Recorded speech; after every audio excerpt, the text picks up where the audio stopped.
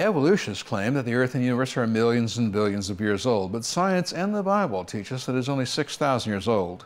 And evolutionists know evolution is not true.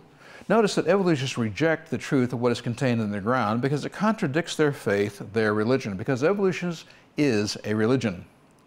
This quote comes from Richard Dawkins, the preeminent evolutionist and atheist, and he wrote, "It is as though they, the fossils, were just planted there, without any evolutionary history.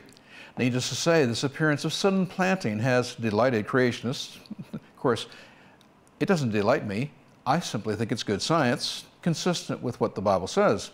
But nonetheless, he goes on to say this, both schools of thought, punctuationists and gradualists, that's both evolutionists, despise so-called scientific creationists equally, and both agree that the major gaps are real. There are gaps between every single kind. There are no transitional forms found in the fossil record. Everything we find in the ground is whole, unique, created at one time. But he goes on to say this, that there are true imperfections in the fossil record. They admit this.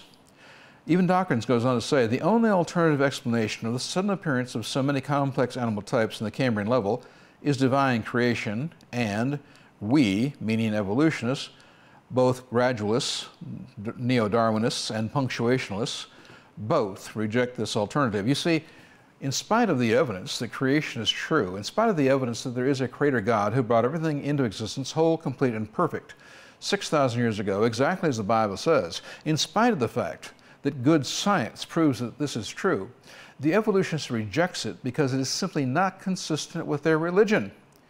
And yet, if they were to be honest, it does contradict their religion. You really can trust the Bible about creation 6,000 years ago. There is good scientific evidence to support it.